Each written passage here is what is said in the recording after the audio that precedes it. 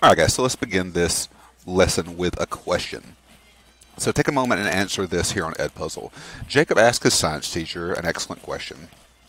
Why do ice cubes float in a glass of water? How would you answer his question? Alright, so I hope your answer said something about density. Remember, if something is less dense than another object, if you put the ice in water, if the ice is less dense than the ice will float. If it is more dense than the water, the object will sink. So based on that, we should see that ice is less dense than the water because ice floats in water. Alright, so let's begin with today's lesson. We will use this later on. Alright. So today we are looking at heating the atmosphere. So take a moment and go ahead and write your aim on your guided note sheet. How can heat be transferred in the atmosphere? Alright, so as you go through the video, please pause as needed for you to complete the guided notes and make any additional notes if something's not included. So let's begin with the idea of the heat source. So the heat source for our planet is the sun.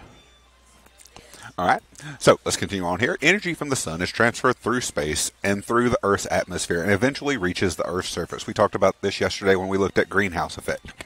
Alright, so since this energy warms the Earth's surface and the atmosphere, some of it, it becomes heat energy. Alright, so now let's go into how the different ways heat can be transferred. So there are three ways that heat is transferred within the atmosphere. Those are radiation, conduction, and convection. So we're going to go through each of the different ways that heat is transferred in the coming slides. So let's first start with radiation. So this is how the energy from the sun reaches Earth. So the definition of radiation here is energy from a source travels through space. So example here is if you're standing a distance away from a fire, you can feel the fire through that empty space. So this is radiation. So radiation is not felt until it is absorbed by a substance. So the heat is coming off of the pot there, but you do not feel it until you actually touch the pot. So this does not require a medium to transfer the energy, as it does with conduction and convection, meaning the energy can reach you without direct contact.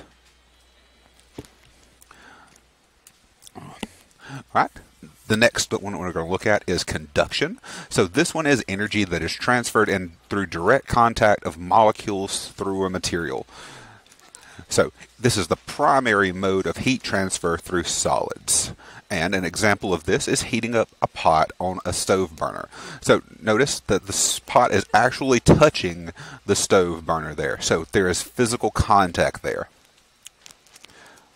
So the amount of energy transferred depends on how conductive the material is. So this takes you into the concept of if something is metallic or non-metallic. So think like things that are insulators or things that are conductors. So if something is a conductor, it's going to conduct that energy more effectively versus something that's an insulator that will not conduct that energy as effectively. So metals are good conductors, so they tend to transfer energy through the stove to the food in the pots and pans.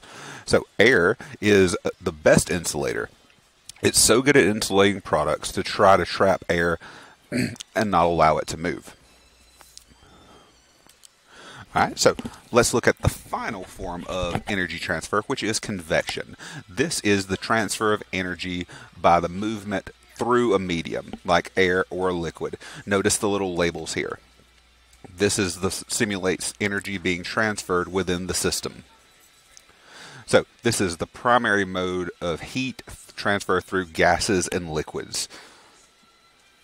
An example, as you see, is the boiling water. So this one has a little bit more that goes into it. So as the gas or liquid is heated, it warms and expands, and it rises because the water or air, whatever is being heated, becomes less dense.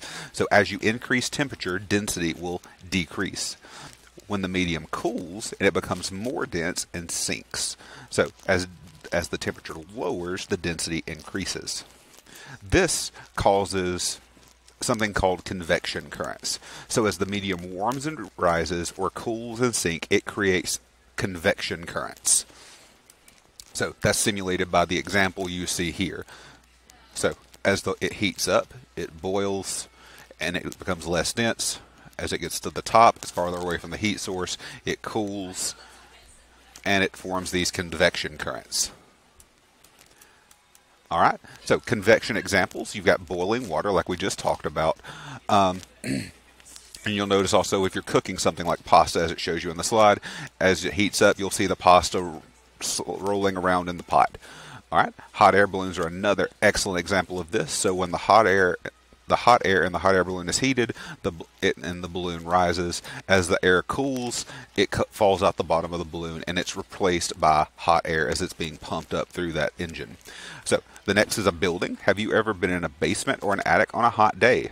Which is cooler? Well, if you ever sit in an attic very long, especially during the summer, unless it has some type of ventilation up there, it is normally sweltering hot. So its energy is able to get very, very hot in the attic since heat rises. All right, and in a basement, it's normally quite cool because it's underground and the ground is a good insulator. All right, so here's just a little graphic visual, gives you a visualization of the convection current in the atmosphere, which is just illustrated by the room in this picture. So the fire heats the air, the hot air rises, and as the hot air rises, it begins to cool, and the cold air sinks, and the cold draft comes under the door, and it just kind of forms a little loop. So anytime you feel a draft in a house, this is what is causing it.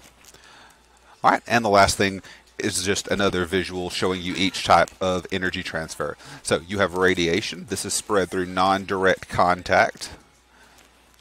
So the heat is touching the pan without touching the actual fire.